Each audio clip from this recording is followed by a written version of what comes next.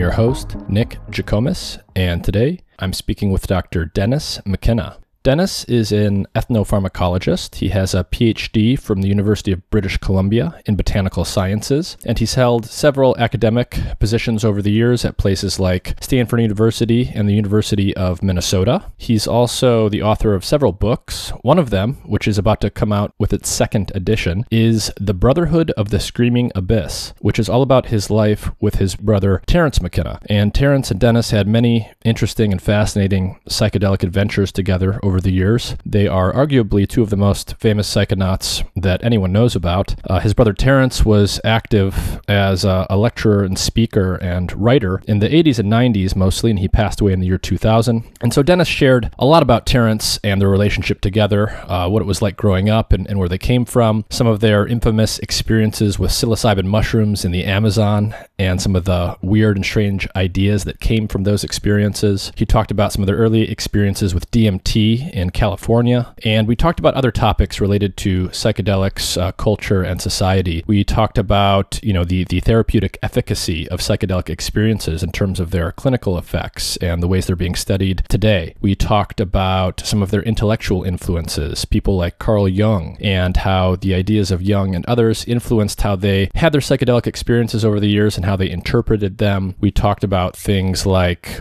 the relationship between humans and plants and other aspects of nature. He shared his ideas on everyone having the right to symbiosis, to interact with not just each other as humans, but with other species, including mushrooms. We talked about his ideas and thoughts around things like drug prohibition and education and the proper orientation we should have towards psychoactive drugs as a society, and how he thinks the clinical and medical use of psychedelics will co-evolve with the recreational and personal use of psychedelics moving forward.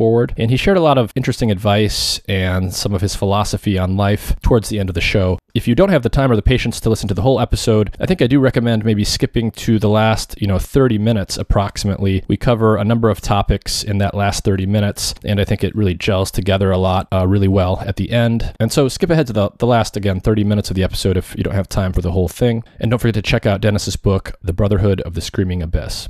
This episode is supported in part by Athletic Greens. Their main product, AG1, is a comprehensive and convenient daily nutrition product containing 75 vitamins, minerals, and whole food sourced ingredients with less than 1 gram of sugar per serving, no nasty chemicals or artificial anything. It's gluten and dairy free and compatible with paleo, vegan, vegetarian, and ketogenic diets. AG1 is a quick and convenient way to supplement your diet to help ensure your body is getting the nutrients it needs. It comes in powder form, and you can mix it in water and drink it, or you can put it into a smoothie or a shake or something like that. I mix it into water and drink it with the first meal of each day, and it's super convenient. If you go to athleticgreens.com/mindandmatter, Athletic Greens will give you a free 1-year supply of vitamin D and 5 free travel packs with your first purchase. Their vitamin D product comes in tincture form, so you just take 1 drop each day. A large fraction of the population is actually vitamin D deficient, especially in winter months when we get less sun exposure, and vitamin D is super important for the proper function of the immune system and for a variety of other things. And there's even evidence indicating that vitamin D deficiency is correlated with more severe cases of COVID-19 in those who get infected. Every time I go into the doctor each year for a checkup, I'm always told that vitamin D deficiency is very common and I should be supplementing on a daily basis. So visit athleticgreens.com/mindandmatter or click the link in the episode description. You'll get a free 1-year supply of vitamin D with your first purchase. Hey everyone, I want to take a minute to tell you about a really cool health monitoring device I've been using for several weeks. It's called Lumen, and it's a handheld, pocket-sized device with a sleek design. It measures CO2 levels in your breath, which allows their technology to determine the extent to which your body is burning fats versus carbohydrates. Lumen helps improve your metabolic flexibility, your body's efficiency in shifting between using fats and carbs. It improves your ability to burn fat, which decreases your hunger levels and makes your body less dependent on snacking, and it can increase your energy levels by helping you develop a high-functioning metabolism. I use this device in the morning, before bed, and after meals and workouts to track my metabolism. With just a couple weeks of use, I learned a lot about which foods were causing my body to burn mostly fat, mostly carbs, or both, as well as how long I need to fast each day to promote fat burning. Lumen is great for anyone looking to optimize their health for either weight loss or athletic performance. The easy-to-use app allows you to track your results together with what you're eating and how you're exercising, and it syncs with other devices like the Apple Watch. Click the link in the episode description to learn more and use the code MIND, M-I-N-D, in all capital letters to get $50 off your Lumen device today. And with that, here's my conversation with Dennis McKenna.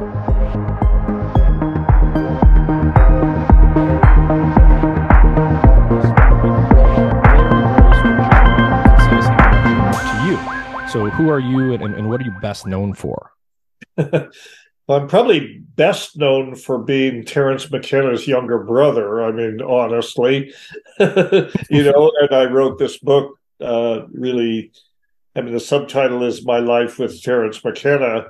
But Terence has been gone for 23 years, which makes me, is kind of sobering when you look back on it, that it's been so long. On the other hand, he's still very much part of the cultural conversation. He's achieved this certain immortality, cyber immortality on the web. His stuff is all over YouTube, and even though a lot of that was from the mid-90s, it's still very timely, because he was a guy that was very much ahead of his time and very much focused on the future. So that's our association. But then I went on. I have had my own career in what you might call ethnopharmacology. And I investigated ayahuasca. I conducted a biomedical. Why is that coming up? I conducted a biomedical research project on ayahuasca in the early 90s with the UDV, and my thesis my thesis work at the University of British Columbia focused on ayahuasca and another very obscure psychedelic that few people have heard of, called ukuhe.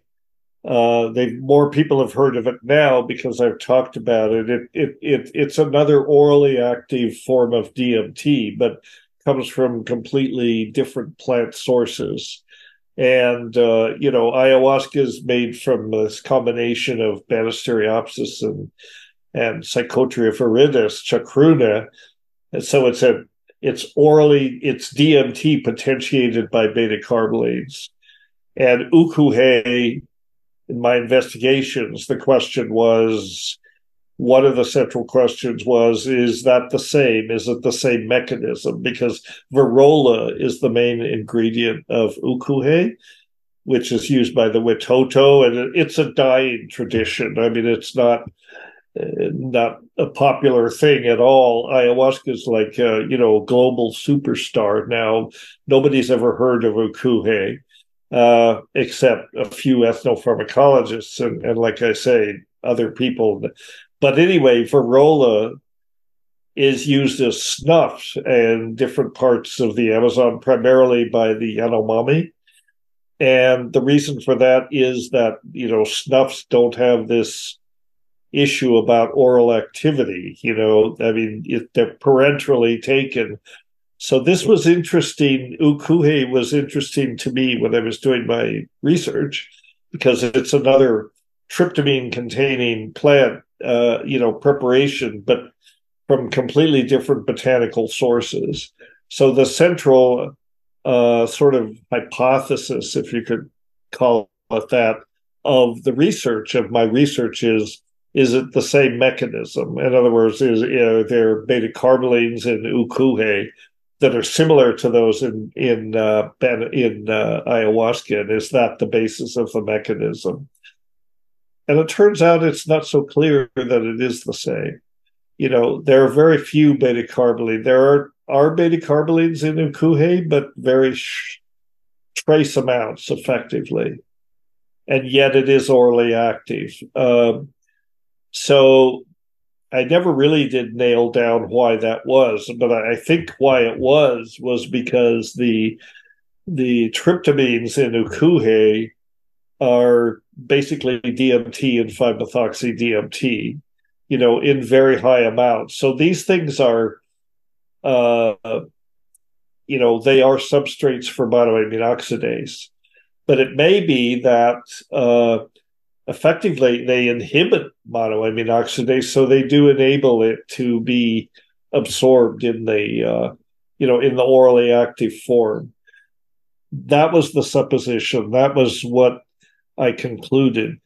I don't know that people are interested in those details, but anyway, that was the finding of my research and Yeah. on this. So yeah, so you're an ethnopharmacologist by profession. You're the brother of the famous or the infamous Terence McKenna, and I think many of the listeners will have some familiarity with who Terence was, but I don't think all of them will have will have much familiarity. So can you give a brief overview before we kind of go through your lives together in different ways of who Terence McKenna was and what was he best known for, and when was he active when he was an adult? Well, Terence, we are famous together for a lot of the events early in life, which are described in the book. I mean, as I was a teenager in the decade. I was born in 1950, right? So the 60s were my adolescent years. Terence was 4 years older than me, just old enough to lead me down the primrose path in many of these ways. I don't think of it that way. He introduced me to some very interesting things, and he was that much older. And in the 60s, the 60s was an era where there was a great deal of interest in psychedelics, but there was basically LSD.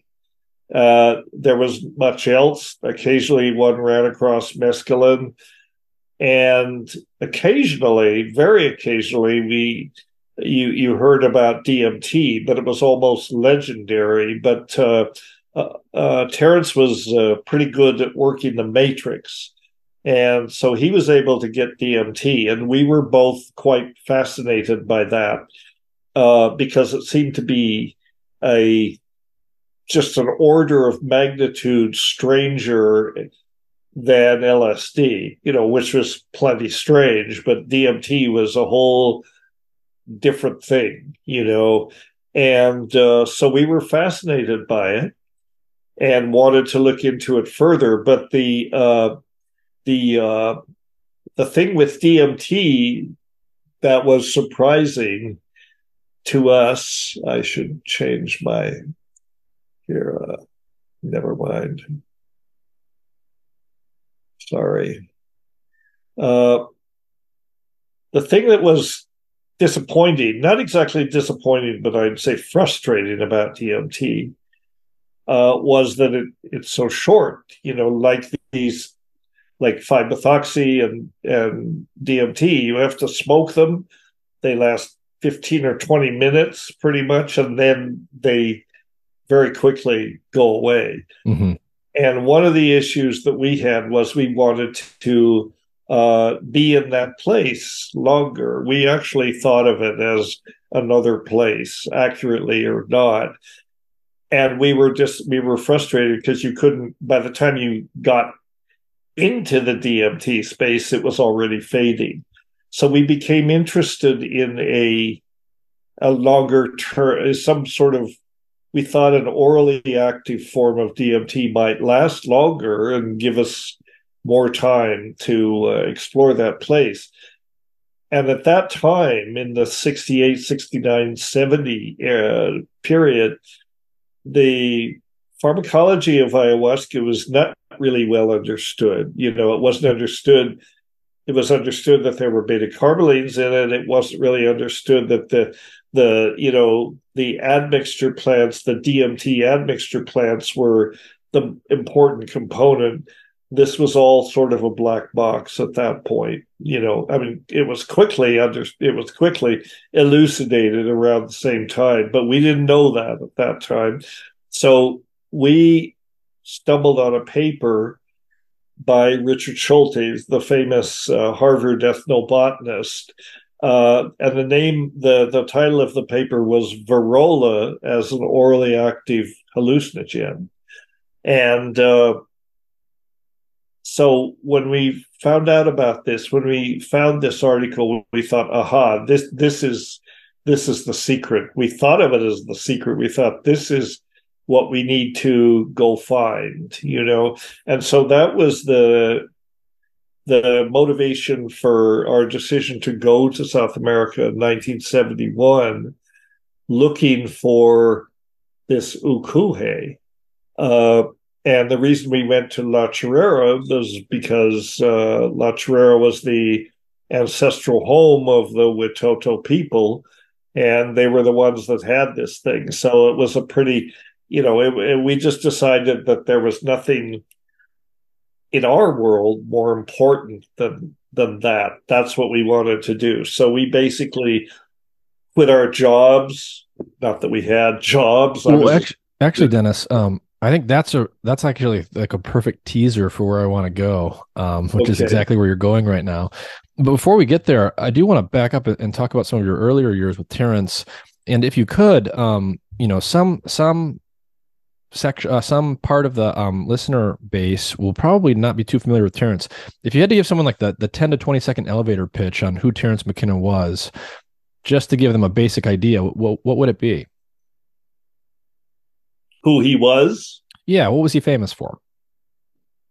Well, we both became famous, or he became famous. We both became famous for this trip that we did to La Chorrera in search of these things, and then he turned that into a career as a kind of cultural commentator, philosopher, that sort of thing. And I went towards science. We came back from that experience, with a different perspective. Mm-hmm. And I wanted to pursue the nuts and bolts of these things. And this was what led me to go into ethnopharmacology and study botany and chemistry and all the things related to that. Terence, as a result of the experiences that we had in La Chorrera, which are described in the book, was all ready to reject science. He was like saying, science will never explain this stuff, the things that happen to us. It will not, science is not up to the task of explaining what happened. And I was saying, well, wait a minute, let's not throw the baby out with the bathwater. Mm-hmm. Science can carry us a certain distance to understand that. And at the time we went to La Chorrera, we were not scientists. We may have fancied that we were scientists, but we weren't really scientists. We were a couple of curious, nerdy kids from Colorado with a fascination with psychedelics, And so I wanted to look at the basis of the formulation of ukuhe and other things. Terence rejected all that and, became more of a philosopher and a speculator. One of the things of many ideas, crazy ideas or interesting ideas that came out of La Chorrera was his ideas about time. And he became famous for this, the time wave zero idea. And we wrote a book together in 1975 called The Invisible Landscape, Mind, Hallucinogens, and the I Ching. He came up with this. He had in the prolonged altered states that we had at La Chorrera, which actually had nothing to do with ukuhe. Ukuhe was a false herring, a red herring, sort of.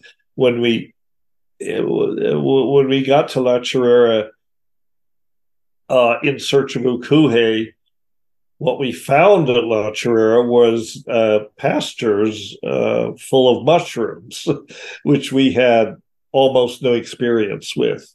at the time, but we knew what they were.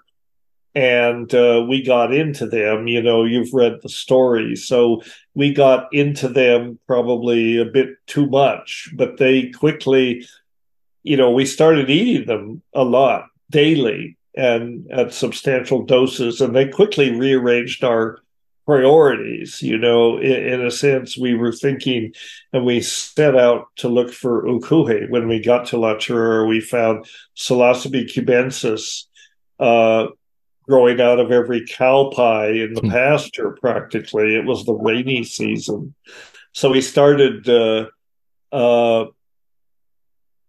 sorry about that. I cannot suppress that, damn it. Oh, that's fine. I could barely hear it. Okay.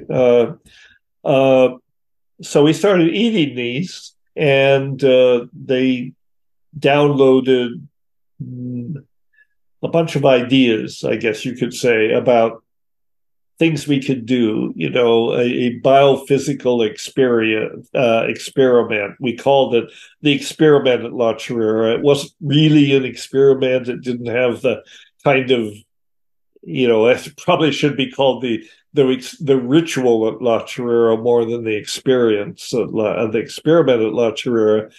But anyway, we consumed these mushrooms in great quantities, and it downloaded a whole bunch of crazy ideas about things that we could do based on the imitation of a sound in our heads that we could hear at high doses of mushrooms. And people can read about that. I don't really want to delve into it too much because I've talked about it a lot.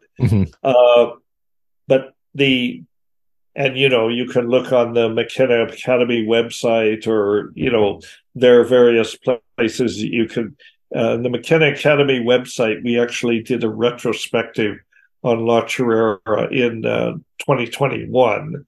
So people can explore that at, McKenna Academy, McKenna.academy. They can explore that. Anyway, to bring the thread back. So we came back with a lot of crazy ideas, or a lot of interesting ideas, possibly crazy as well.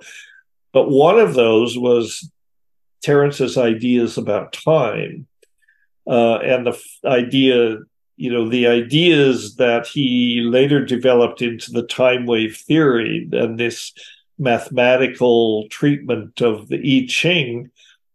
The kernel of those ideas came out of our experiences at La Chorrera. And then he actually spent decades kind of developing and building on this idea that the time wave, as he constructed it, was really a map of the texture of time and could be used to predict the future. And the past could be laid across, and it was the presumption was that the hypothesis was that this theory described the ingression of novelty into the continuum, the idea that there are actually new things under the sun every day, that there are novel events, and this time wave described the ingression of novelty into the continuum of reality. And this idea really is borrowed in some ways, although we didn't know it in the process of learning or investigating it. We found out that Alfred North Whitehead, the 20th century philosopher, had talked about this in his magnum opus. He wrote a lot of interesting things, but Process and Reality is his major work, and so he provided a framework for our ideas. The idea that that novelty does ingress into the continuum, and what the time wave brought to that was that you could actually measure this to a certain extent. You could quantify this. And it was a fractal, and it had an end. And that was much of the discussion subsequently over 4 decades almost was when does time end? When does the singularity, the time is a collapsing spiral? It's a fractal that actually comes to an end. And much of the discussion in sort of cultural meme sphere, where these ideas were being talked about, and there was a group called the Novelty Group. Much of the discussion is about when is time going to end? And there were, in the course of sorting out these ideas, there were various endpoints postulated.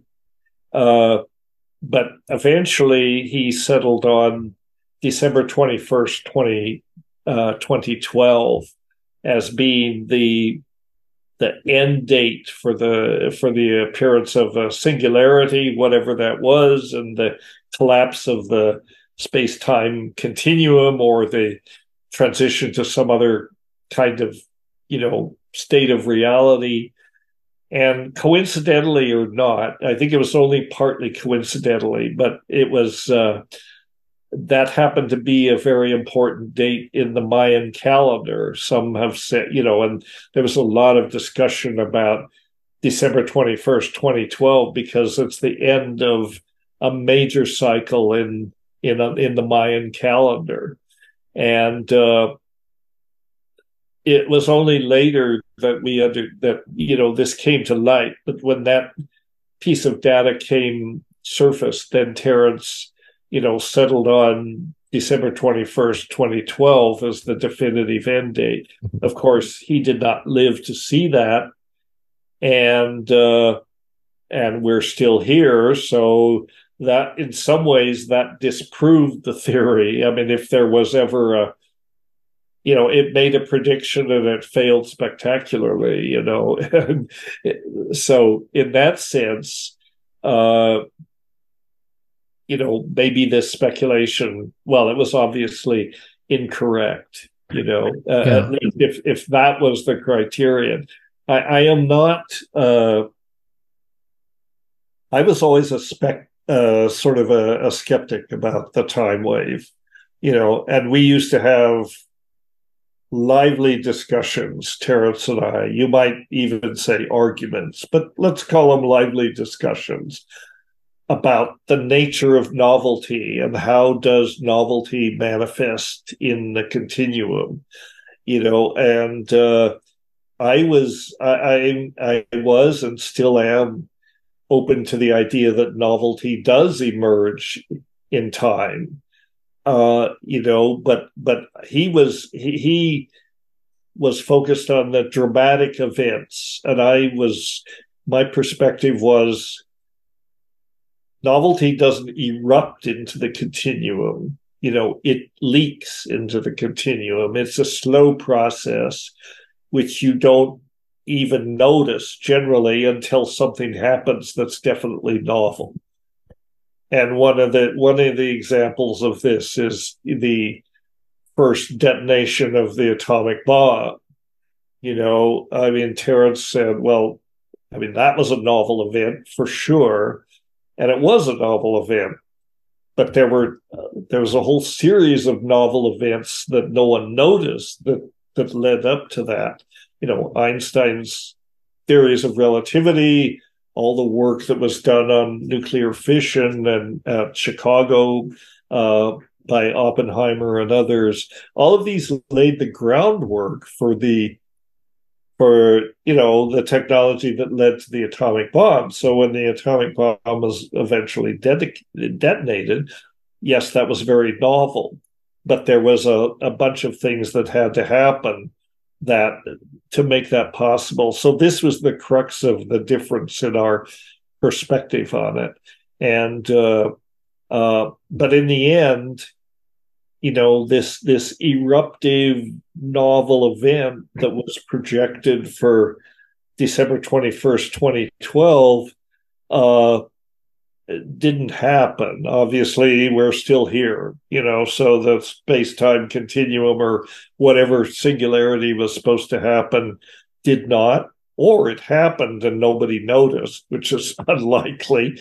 Uh, uh, uh, but so that was kind of the test of the novelty theory, and it failed in that respect. That said, though, it was a very interesting sort of mathematical construct that could be, applied to history. The trick was, the problem was with the time wave was perpetually, if it has an end, where do you put the end point?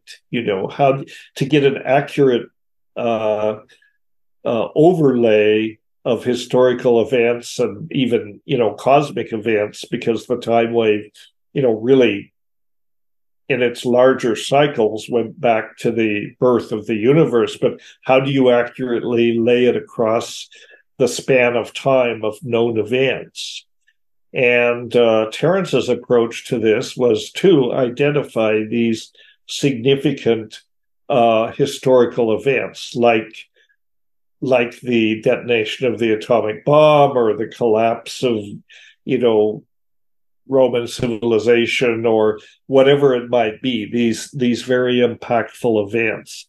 In the end, one of the problems that I had with the time wave, which maybe I'm getting into the weeds too far on this. You can I think we're going too yeah, far. I think so you guys went to La Ferrera and you had these incredible experiences with probably more magic mushrooms than almost anyone on earth has ever taken. And, I'm actually curious. And so your book, so that's a lot of that stuff is talked about in that book that you mentioned, The Invisible Landscape, which you guys wrote way back in the day. You have this new book called The Brotherhood of the Screaming Abyss, which is about your entire life with Terence. Right. And, one of the things that actually caught my attention in the book that you mentioned before you even got to the La Ferrera stuff is you were talking about DMT, and you said in some ways that DMT is what the book is all about. And I'm curious, when did you and Terence first encounter DMT, and what was sort of the setting for that? When did it happen? Where did it happen? And how did that influence you? Yeah. So Terence was living Terence finished his last 2 years of high school in the Bay Area, in Menlo Park. And he fell in with a group of what you might say ultra nerds in a certain way, very intelligent but very weird people, which is exactly what he went out there for. He wanted to connect with, strange ideas, and was fascinated with psychedelics. Anyway, through some of the people that he knew in high school and then shortly after high school in Menlo Park, he was able to find DMT. Actually, Stanford Research Institute was doing experiments with DMT at that time. And one of his close friends had some connections to Stanford Research Institute and was able to, boost some DMT from their research lab. And then Terence tried that and said, "My God, this is more than a psychedelic. This is like the ultimate metaphysical reality, pill or whatever. It's not a pill, but this is about opening portals to other dimensions, and I, being the little brother, I was brought along to this a few years later. He shared it with me. And it's probably worth mentioning that both Terence and I, in our adolescent years, we were very much immersed in science fiction, and science fiction, more than spirituality or fascination with ethnographic practices, shamanism, and all that. We read about all those things, but our framework was really born out of science fiction, and we actually thought of the places, the DMT state, as another dimension, another place. and that DMT opened up and that you could actually go. This was the basis of our wish to be able to spend more time there so that we could actually explore this dimension a little more. And so that was our fascination with it, that this was, I mean, LSD was interesting, but LSD was nothing compared to DMT at the time in our estimation. So this was the motivation of our desire to to find a more sustained form of DMT.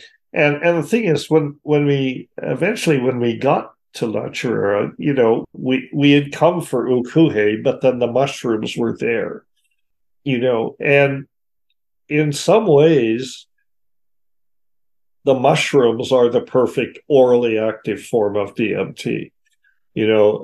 Psilocybin and psilocin.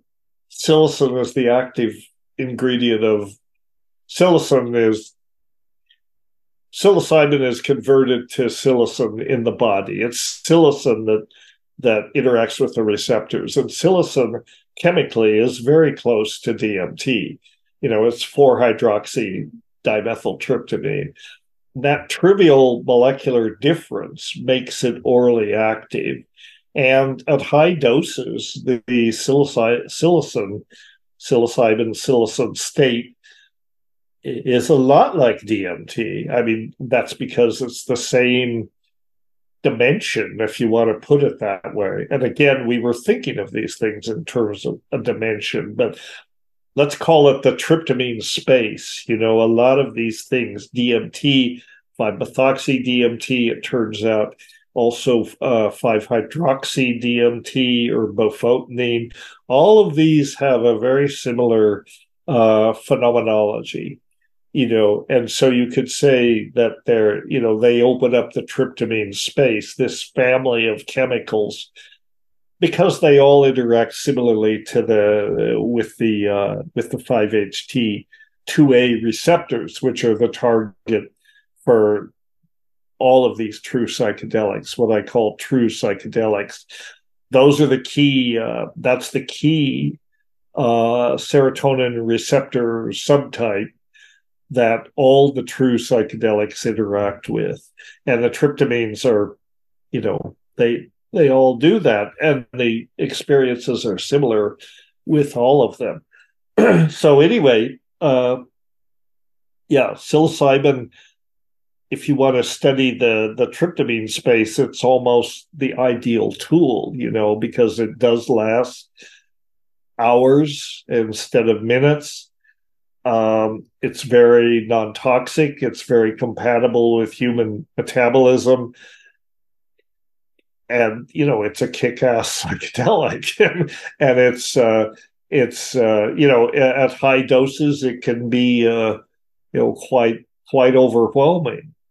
But it's not threatening to metabolism. Our bodies really have evolved to handle molecules like this. Yeah. And as you well know, DMT, methoxy, they occur in the brain as well. So, when you and Terence were taking the highest doses of psilocybin mushrooms that you took, if it was at La Chorrera or anywhere else, how much do you estimate you were taking per dose, and what was the phenomenology like? Well, it was very hard to say because these were fresh mushrooms. These were growing in the pasture. We were drying them. It's hard to say, but I would say, but if a standard, say, recreational dose today is on the order of half of an eighth of an ounce of dried mushrooms, are you double that, or are you well above that? Well, Terence always talked about 5 dried grams as the heroic dose. That was his estimate of the heroic dose. It's a pretty strong dose. There are people now that take even more than that, and I think it's a testimony to the lack of toxicity of psilocybin that you can pretty much increase the dose to higher levels. I mean, I know people who have taken, 10, 15, 20 grams, dried grams of Wow. psilocybin, or even more. I think that at a certain point, you reach a place where the whole receptor system is probably saturated, Mm. and you take more, but you Hmm. don't get more effect But at a you certain would have been point. taking more than like a 5 dried gram heroic dose, you think? At La Chirera, I Yeah. would say so. I mean, I don't know what it was, but if there's a roughly 1 to 10 ratio, and 10 wet grams is about equivalent to 1 dried gram, roughly. I mean, it's 90% water, Hmm. and so I think these doses were probably in the 10 to 15 dried gram level. They were sufficient. Let's put it that way. They were definitely sufficient. They did the trick. And what was, I mean, what was the experience like? Well, the experience was, what we focused on in this state and in this special place was that these very high doses we could hear a sound inside our heads that we could listen to, and it wasn't clear where it came from. It was kind of like an electrical buzzing kind of sound, and something that you experience on DMT sometimes. Terence once characterized it as crackling cellophane, and it was something like that. And this sound would show up at these high doses, and we found that we could imitate this sound. We could actually try to sing the sound. And at a certain, if you could reach a point where you could just lock in on this sound, it was hard to imitate, but once you locked in on it, it would just sort of pour out of you, and you couldn't really stop it. And there seemed to be a visual, strong synesthesia effect. I mean, you made the sound, but you could see the sound at the same time. You could see something, and this is common with psychedelics, particularly with psilocybin, synesthesia. But we could actually project the sound and see apparently a visual representation of it. So that a visual component, and that got us speculating about all the things we talked about in the book about hyper translinguistic matter and all this, that we could actually use the sound as a kind of energy wave to manifest our vision in 3D space, so that anybody could see this. You didn't have to be on mushrooms to see it. At least that's what we thought. And so that experience with the sound and imitating the sound, and then the mushroom at this point, I mean, you've dragged me into talking about this, even though I don't want to go into details, but the mushroom got us into a place. There was a very strong noetic component to the experiences, a sense of being in touch with a non-human intelligence, whether it was the mushrooms or something channeling through the mushrooms, was downloading all this information about this experiment that we could do, that if you make this sound in the right circumstances, you can set up, you can do what's effectively a transformation of your own DNA. You can set up a resonance with your own DNA and produce an object, a physical object that was made out of matter and mind, so affecting this union of matter and mind, so that you could create an object that was, that you could see it and be it at the same time. And this is, there are analogies to this in occult literature, alchemical literature, particularly. The Philosopher's Stone is very much that idea, or the idea of the scrying mirror, or, there is in the sort of esoteric occult traditions, the, allusions to an artifact that you can create. And and if you could create an artifact like that, it would be pretty much the ultimate artifact. At least this is what was being transmitted to us at La Chirera. You make this thing, and it's capable of doing anything that you can imagine, literally anything that you can imagine. So that's what we were shooting for. And when it didn't happen, and it didn't happen because for a number of reasons, it didn't happen, or we wouldn't be having this conversation. And it didn't happen because it couldn't happen. It would have had to overturn pretty much every physical law that we know about. And physics is very stubborn about its laws.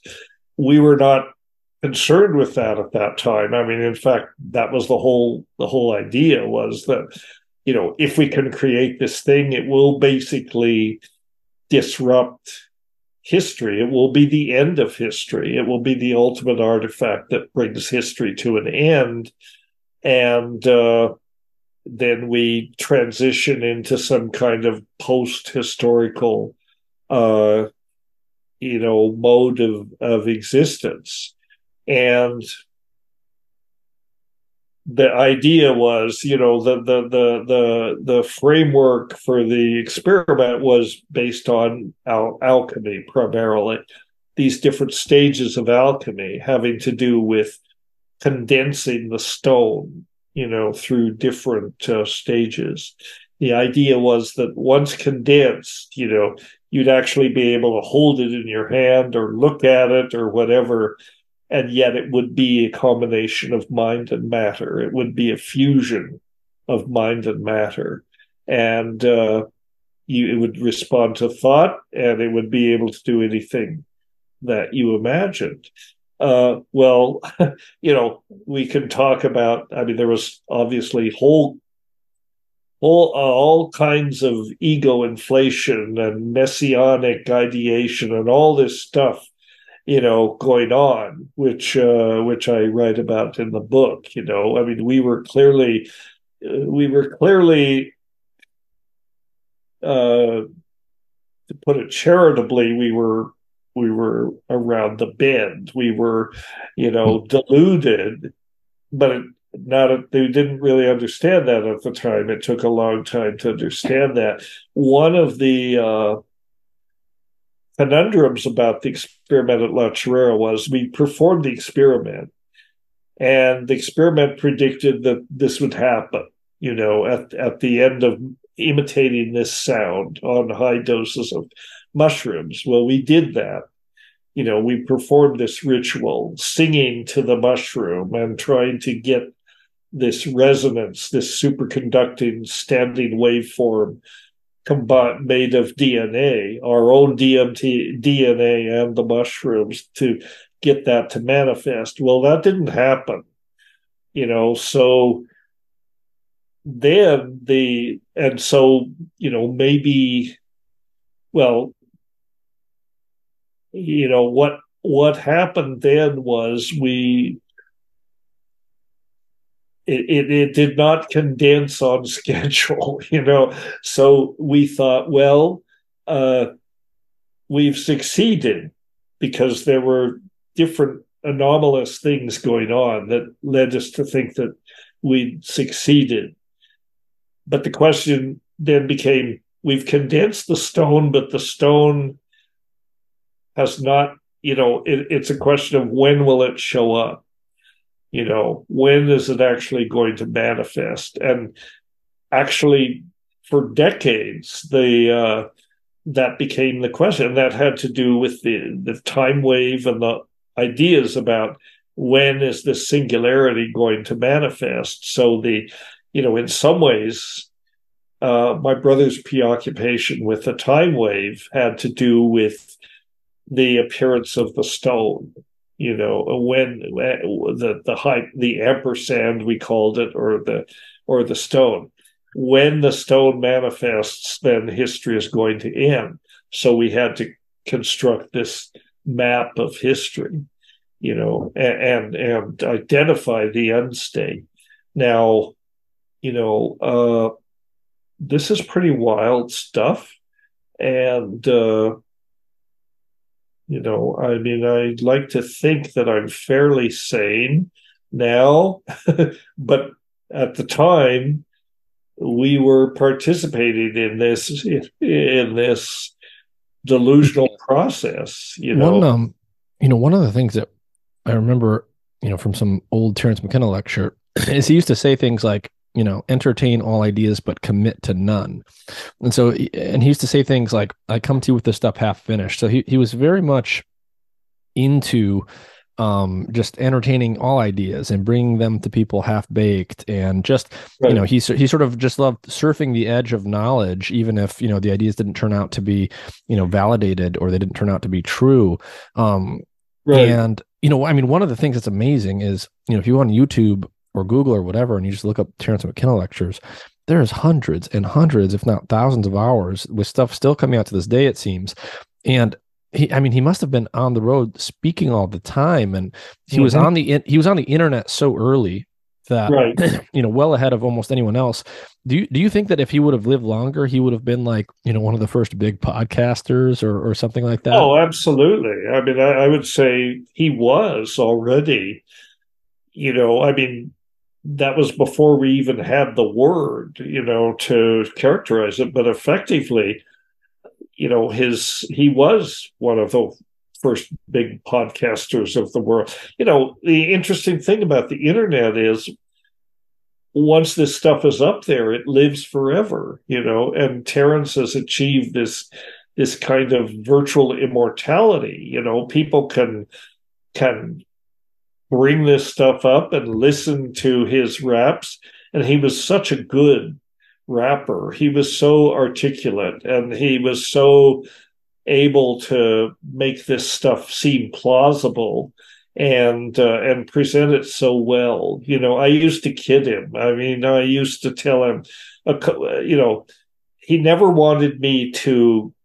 He was always uncomfortable if I would sit in on his public events when he was talking, because I was the only person that would stand up and say, well, wait a minute, what you just said was bullshit, and it directly contradicts what you said 20 minutes ago, which was also bullshit. And I didn't say it that unkindly, but I was the only person that really people seem, and I told him, it's not what you say, it's the way you say it. It's that voice, it's the way you deliver it. You could be reading the phone book. Yeah. People would hold on to every word because your delivery is so mesmerizing. That was his gift, Yeah, he was almost like an intellectual stand-up comedian or something like that. Something like that. Yeah, it was just very artful the way that he spoke. People have called him the thinking man's Timothy Leary. And in some ways he was. The ideas were great. And I think he reached a point, in his career where maybe he didn't take it that seriously, but he was having fun with it, and he was having fun presenting mind-stretching ideas, because it wasn't confined to this. You've listened probably to lots of his stuff, and he was very well read in all this esoteric stuff, magic, alchemy, shamanism, you name it, esoteric traditions, far more than I was, am.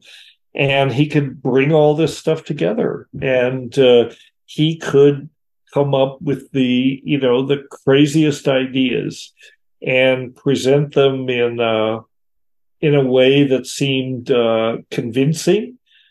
And he didn't come off as a wild, raving maniac, which some people would have. He could present it very calmly, and it all seemed to make sense, And it was only later that people might reflect and say, well, wait a minute, what was he saying?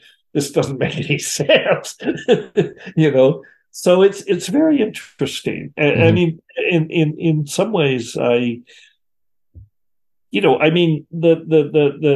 premises of the whole time wave thing and the ingression of novelty, I agree with that. I mean, all you have to do is look around to see that things are getting weird, and they've been getting weird for a long time, and they're getting weirder and weirder and weirder. And you're reaching a point now where you could almost see like reality is fragmenting. We've got all these things. We've got the internet, we've got AI, we've got psychedelics, I mean, the world's pretty weird compared to 1971, Yeah, it's certainly more heterogeneous. Like there's just more variety in every local slice of space around us. There's very few. It used to be like every small town was its own little cultural universe, but now, everything is injected everywhere from technology. Yeah, it seems like it. So in that sense, I think Terence was right. I think that novelty does ingress into the continuum, and maybe we are headed towards some kind of singularity, whatever that might be. But people are talking about the singularity, and I think people think, that means something different to everybody. But the basic, I think the error, perhaps not an error exactly, but Terence was attempting to quantify this, through the time wave and actually nail down a moment, an instant where it all shifts over. And again, this goes back to our different perspectives. He was expecting some novel event to just collapse the whole quantum wave. And I was, my argument was it doesn't work that way. Novelty is a real thing. It oozes into the continuum. It leaks into the continuum gradually. And then eventually you reach a point where you look around and you say, you know what? Things are just batshit weird around here. And that seems to be what's happening. Well, I mean, when you were speaking earlier, a lot of these ideas are we'll just call them strange, or potentially even kooky. But when you talk about something like the Philosopher's Stone, this object that can do anything, it's easy to dismiss that as just sort of this weird, medieval, thinking from alchemists who were people who didn't know all the things that we know today. But at the same time, it sounds remarkably similar to questions that very serious people talk about today around artificial general intelligence and building technological artifacts that are literally capable of essentially doing anything. And, many serious people think that that's not only possible, but will happen within our lifetimes. Do you see any parallels between the things you and Terence were talking about and thinking and the current sort of race to create true artificial AI? I do. I do indeed, and I think that some of the ideas, or these ideas that Terence was talking about, and I was talking about too, but kind of from a different perspective. But I think a lot of Terence's ideas were the seed of these ideas that are emerging now, because people have listened to that stuff, and people with the skills in information science and artificial intelligence and all this resonates with people, and people, with the skills can say, well, yeah, we can create an artificial intelligence that is, we can, and it's what people have always done. It's, what humans are good at is visualizing something, imagining something. I mean, the imagination is what separates, I think, us as humans, us as human primates, from everybody else. The fact that we have an imagination, and the imagination, the word itself describes what it is: imagination. We're able to create internal representations of reality. And we create a reality hallucination, if you will. And we can then take those ideas and we can project them into the real world because we have opposable thumbs and, we have the right tools. We can master technology so somebody can imagine an artificial intelligence, which is made of data, basically. They can build that. And they're doing that, and it's actually quite terrifying, because these things are, any technology is a two-edged sword, and it can be, and everybody's terrified of artificial intelligence. Not everybody, but some people, and I wouldn't say I'm terrified of it, but I'm certainly wary of it. It's happening whether we're afraid of it or not. Mm-hmm. It's emerging. Very hard to know where it's going to go.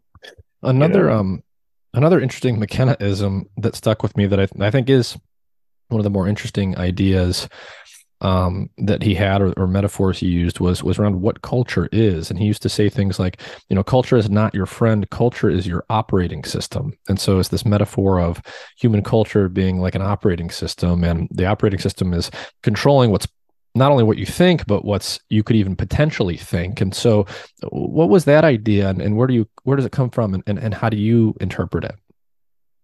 I think the same thing. Social media. He was talking about social media and other things. The information sphere that we inhabit, the meme sphere, is culture. Now it's been instantiated in cyberspace, and the social media sphere is. An example of this culture. I don't think you can escape from culture. You can't go live in a cave someplace. Some people can.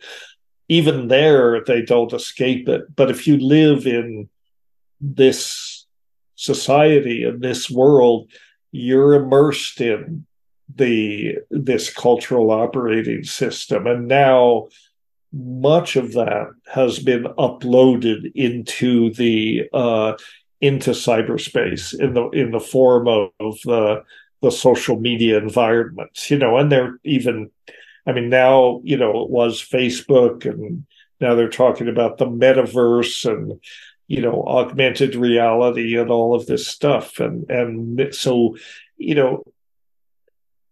that's what I mean when I say, in some sense, what he predicted is coming true. It's not coming true in the way that he predicted. I don't think it can be quantified, but his imagination, his visualization of what this might look like, we're seeing that in the embryonic stages right now. This is emerging in the embryonic stages.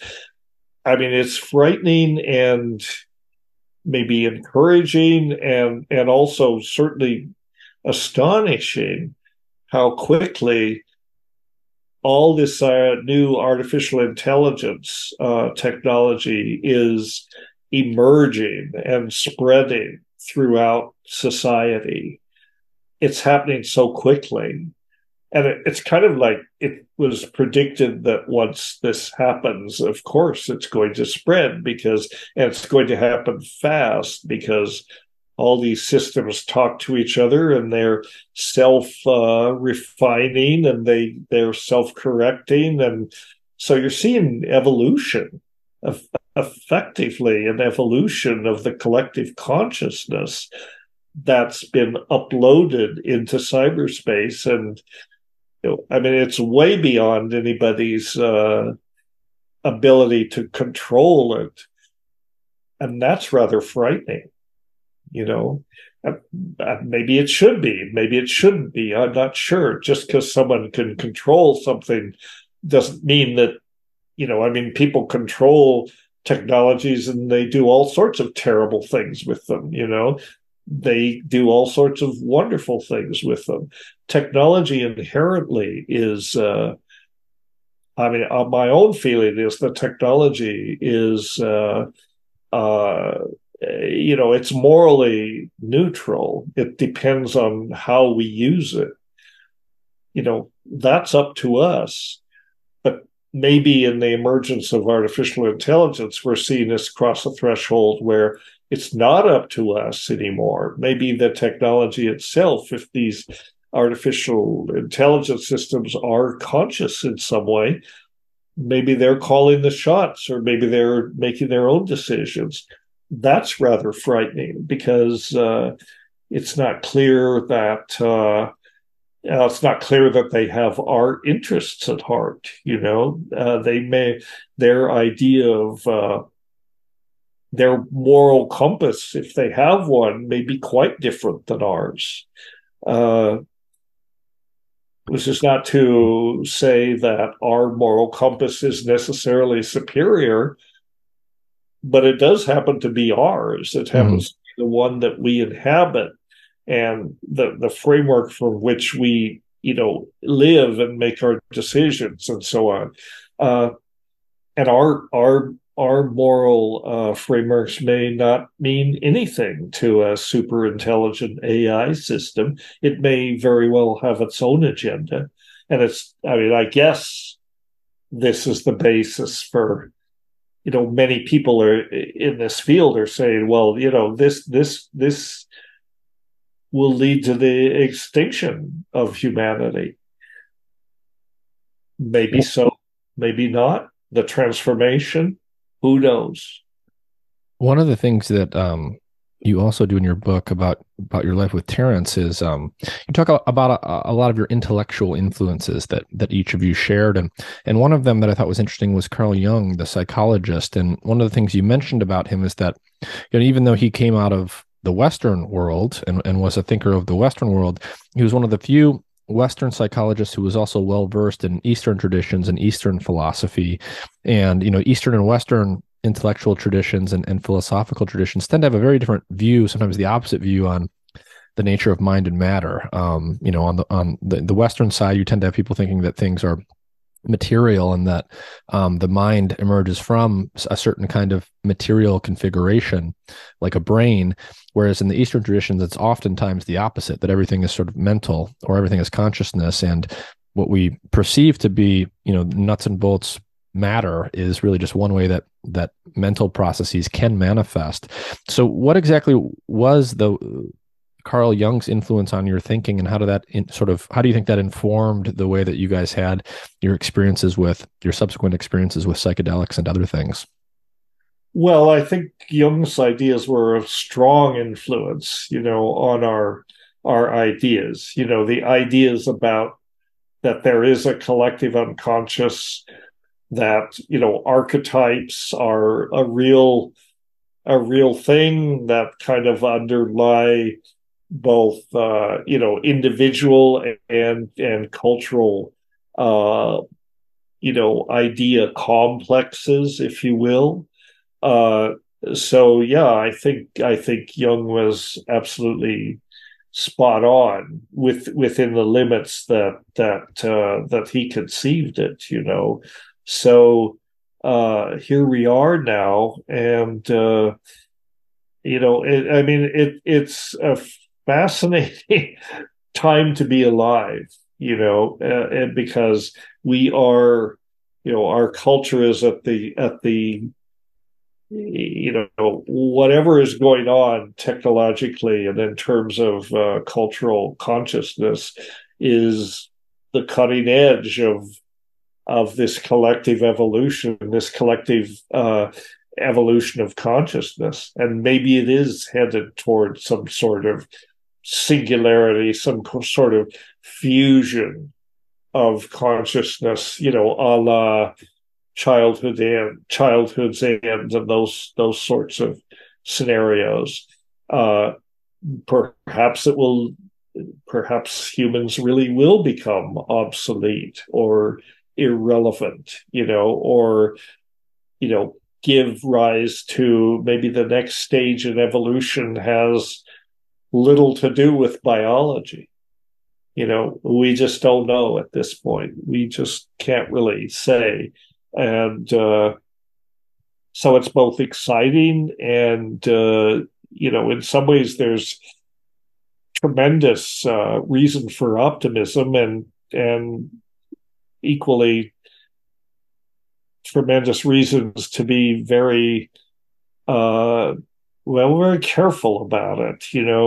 I wouldn't say be afraid of it. I don't think being afraid really accomplishes much because fear tends to just paralyze us, But we should be very cautious, I think, about the way that we deploy these technologies, because the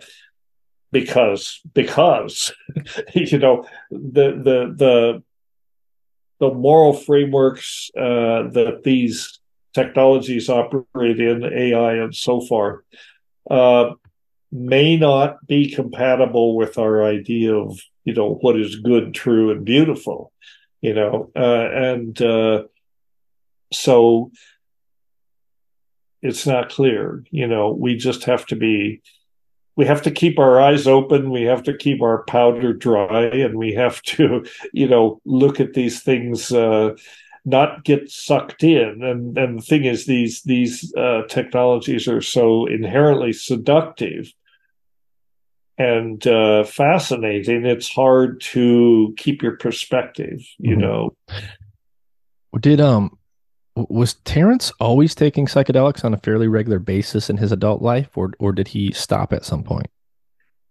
Well, he kind of stopped. In the early 90s, he stopped, or he stopped taking them very regularly. He had some experiences that were very unsettling to him, I think, on a personal basis. And that really kind of brought him up short, and he from the early 90s on, he was not taking them so much. He didn't entirely stop, but there was a point where I think but I don't know exactly, what the dynamic was behind that. I think that, probably shouldn't say this, but I will. I think that at a point,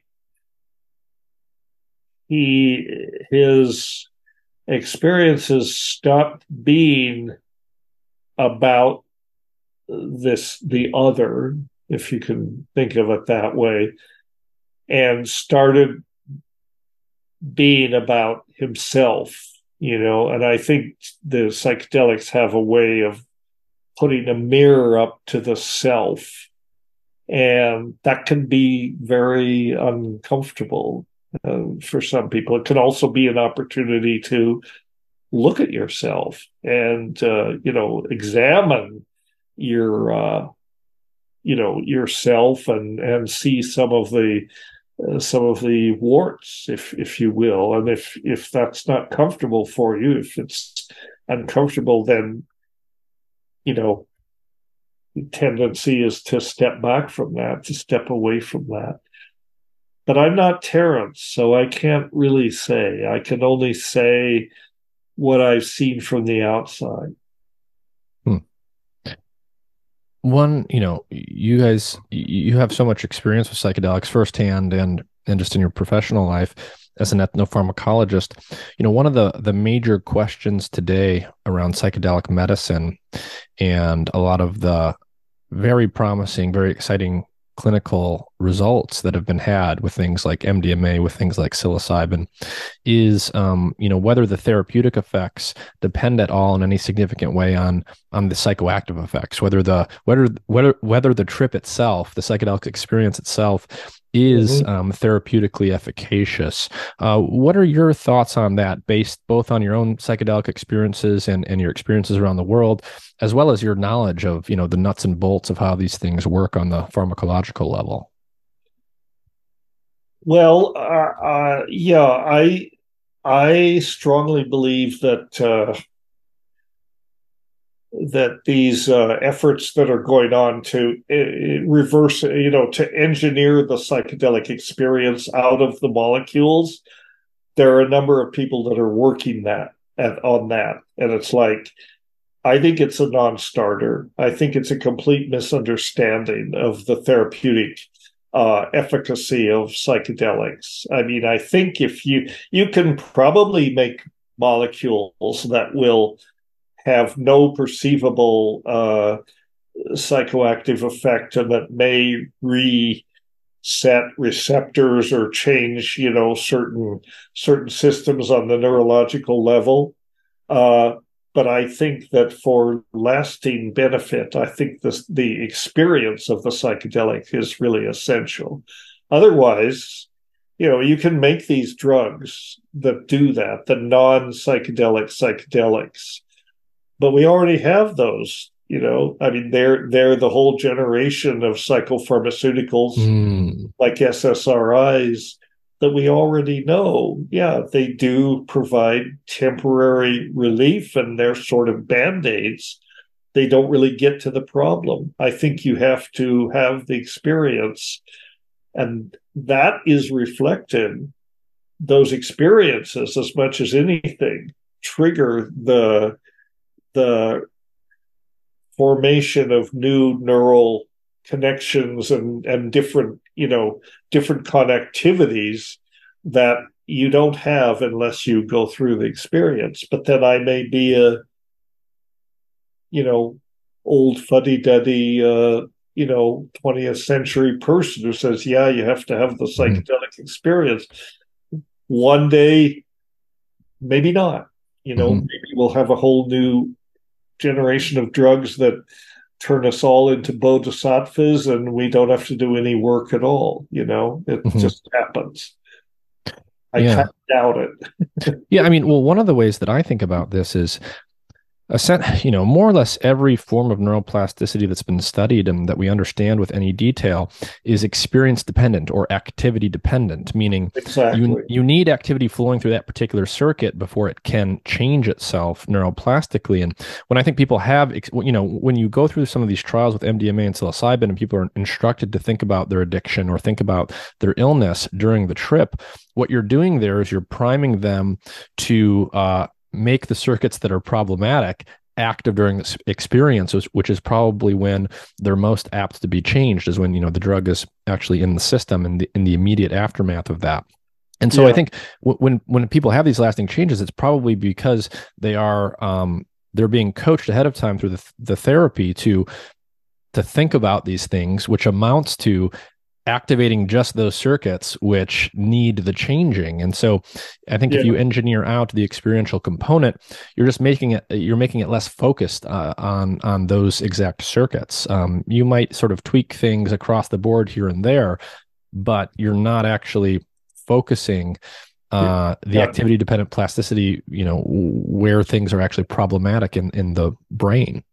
I completely agree. I think that's exactly it. I think that the therapeutic efficacy of the psychedelics is that they let you step out of your so-called default mode network. They demolish the default mode network temporarily, and they let you step away from your reference frame and look at your existential situation, whatever it may be, your relationship to addiction or trauma or depression or whatever it is.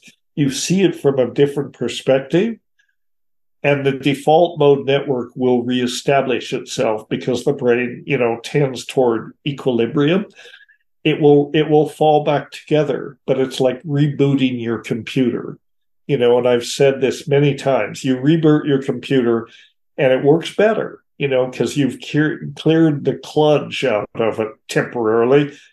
Then maybe it accumulates again. But for a while, the system works more efficiently. And I think that's exactly what's going on which is why the psychedelics have such a broad, if there was ever a broad spectrum, psychotherapeutic class of drugs, these are this, as opposed to the SSRIs or the anxiolytics or those sort of things. I very much think that that's exactly what's going on, that you have to be open to this experiential restructuring that the experience itself facilitates. And then that becomes reflected in these neuroplastic reconfigurations. I think that's what's going on. I mean, yeah, it's my personal bias and belief that that's important, and maybe that's because, well, I believe it. Maybe that's just my bias. Maybe 10 years ago, we'll say, people like me will say, well, damn it, we had to do all this suffering. We had to have these terrifying experiences and transformative experiences to get the benefit. And then the younger generation will say, none of that was necessary. It was a waste of time. We had the right molecular monkey wrench. We put it in there and it tweaked the right receptors and we're fine. I'm waiting for it. I'm not expecting it. What, as we start seeing like more and more clinical trials happen, and eventually, the certain psychedelic medicines get approved by regulators and more decriminalization happens. If we assume all of that's going to continue and progress, how do you see like the landscape of legal medical use of psychedelics co-evolving with people's personal use for unofficial reasons, either recreational or spiritual or what have you? Well, it's tricky, I mean, things seem to be diverging that way anyway. There seems to be the medical clinical track and the personal use track, or which is often associated with the ritual use, the more traditional uses, and I think, both are going to happen. I think that, I'm all for the clinical research, and that mode may work for a lot of people, and certainly it will advance our knowledge of how these things work. I do not believe that any substance, particularly any natural substance, whether from whatever source, should be prohibited or inaccessible to people. I think that prohibition doesn't work. If we haven't learned anything in the last part of this decade, the last decade, prohibition doesn't work. People want to take drugs. They'll find drugs.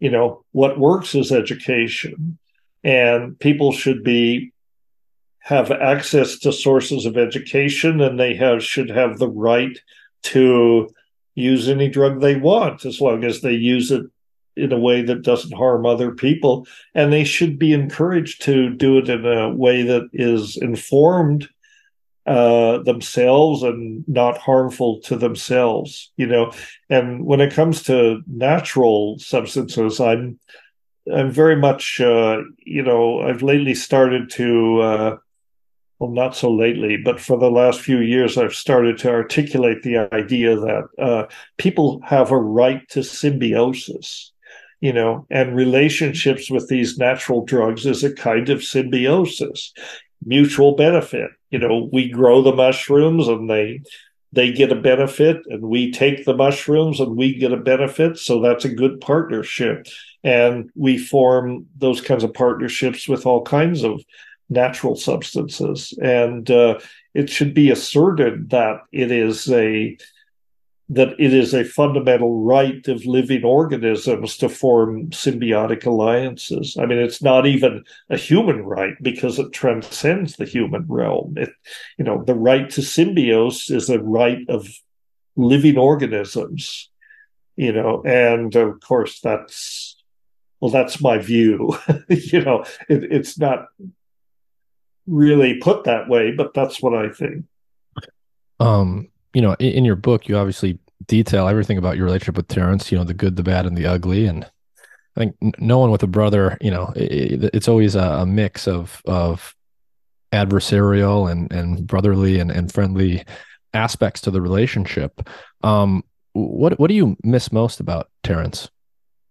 What? What do you miss most about him? Oh, I miss a lot about him. I mean, I miss his sense of humor a great deal. I mean, one of Terence's virtues, one of actually many virtues that he had, but one of his chief virtues is with all these crazy ideas and wild speculations that he dealt with, he never took himself that seriously. I mean, he kept a sense of humor about it. And I think that's very important. So I miss that. And I miss his quick mind, and his ability to appreciate ideas. I mean, he was the propagator of funny ideas, from the start. And that's why people like Terence are dangerous, because funny ideas are dangerous, and he realized that. And that's okay. I mean, Timothy Leary was the same kind of person. There was so much cultural, opprobrium against Timothy Leary because he had funny ideas, and ideas are dangerous. And people that don't appreciate ideas are scared of this. Terence was fearless in that sense, and he could present funny ideas in a way that was, that other people could appreciate. They could appreciate the humor of it, and in a way that wasn't threatening, and yet that got people thinking. And that was his talent. He could stimulate people to think, and was very much a advocate of the idea about the notion that people should think for themselves, and ultimately you have to do that. You have to be confident enough in your sort of I don't know what the term is, your intellectual foundation to trust yourself, which is different than cutting yourself off from other forms of information. So those are things I miss about him, very much. But he was he was a unique character. There will never be another Terence McKenna. Are there any final thoughts or things you want to reiterate for people, Dennis, about anything that we talked about today? Well, I think we pretty much covered it. We delved into it here. Uh, I mean, I guess that would be my message. If anything, a couple of things. Trust yourself, and trust your ability to think about these things in a way that's constructive, and don't and keep your skeptical antennas well tuned, and always remember. I mean, if people say, what have you learned from psychedelics? What's the main thing? The main thing I've learned from psychedelics is how little we know. And my psychedelic experiences always remind me that. Remember how little you know, which I think is, we really understand any one person. And as a species, the universe is far more vast and mysterious than we can imagine. And we only understand a tiny, tiny slice of it, and that's good enough. I mean, that is what we understand. We can, try to expand the sphere of our understanding, but we're not going to get it figured out. I'm 72 years old now. I'm pretty sure I'm not going to have it figured out by the time I pass on, but I'm grateful for what I've been able to experience, and I think the world is astonishing, and uh, we'll never completely understand it, and I don't find that depressing. I find that inspiring in a way, because there's always more to learn. All right. I think that's a great place to end it. Dennis McKenna, thank you for your time. This was very interesting. Thank you. Yeah, thank you, Nick. This was a great conversation. I really enjoyed this.